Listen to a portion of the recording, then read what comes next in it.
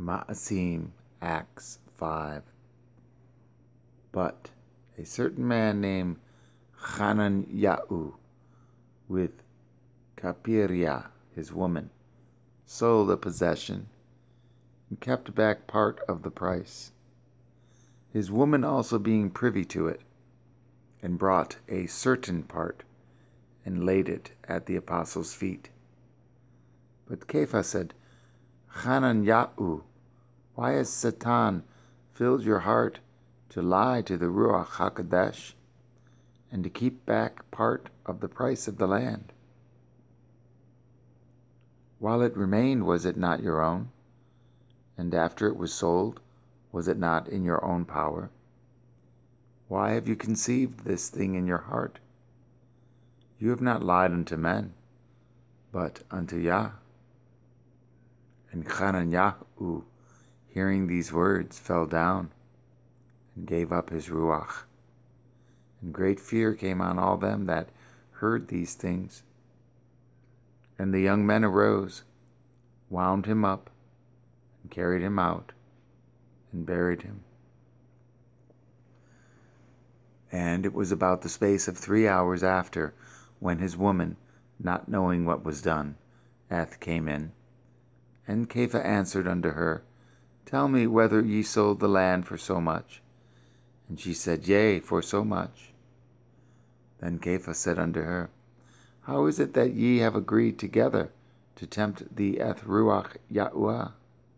Behold, the feet of them which have buried your man are at the door, and shall carry you out.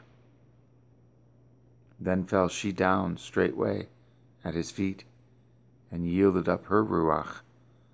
And the young men came in, and found her dead, and, carrying her forth, buried her by her man. And great fear came upon all the called out assembly, and upon as many as heard these things. And by the hands of the apostles were many signs and wonders wrought among the people. And they were all with one accord in Shalimah's porch. And of the rest dared no man join himself to them, but the people magnified them.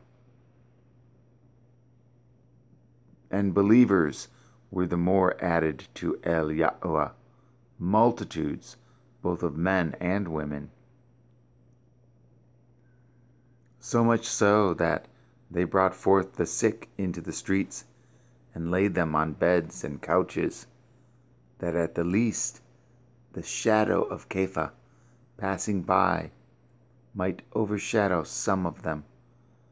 There came also a multitude out of the cities round about unto Jerusalem, bringing sick folks, and them which were vexed with unclean ruachoth, and they were healed every one.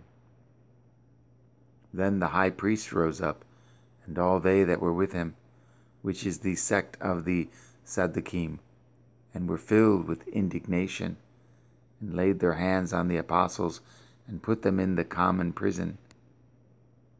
But the angel of Yahuwah by night opened the prison doors, and brought them forth, and said, Go, stand and speak in the temple to the people all the words of this life.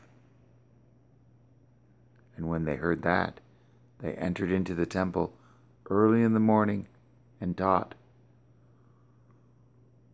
But the high priest came, and they that were with him, and called the council together, and all the senate of the children of Yashadael, and sent to the prison to have them brought. But when the officers came and found them not in the prison, they returned and told, saying, The prison truly found we shut with all safety, and the keepers standing without before the doors. But when we had opened, we found no man within. Now when the high priest and the captain of the temple and the chief priests heard these things, they doubted of them whereunto this would grow. Then came one and told them, saying, Behold, the men whom ye put in prison are standing in the temple, and teaching the people. Then went the captain with the officers and brought them without violence, for they feared the people, lest they should have been stoned. And when they had brought them, they set them before the council. And the high priest asked them, saying, Did not we straitly command you that ye should not teach in this name? And behold, you have filled Jerusalem with your doctrine, and intend to bring this man's blood upon us. Then Kepha and the other apostles answered and said, We ought to obey Yah rather than men. Then the Elohim of our fathers raised up Yahusha, whom ye slew and hanged on a tree. Him has Yahuwah exalted with his right hand to be a prince and a savior, for to give repentance to Yah and forgiveness of sins. And we are his witnesses of these things. And so is also the Ruach HaKodesh, whom Yah has given to them that obey him. When they heard that, they were cut to the heart, and took counsel to slay them.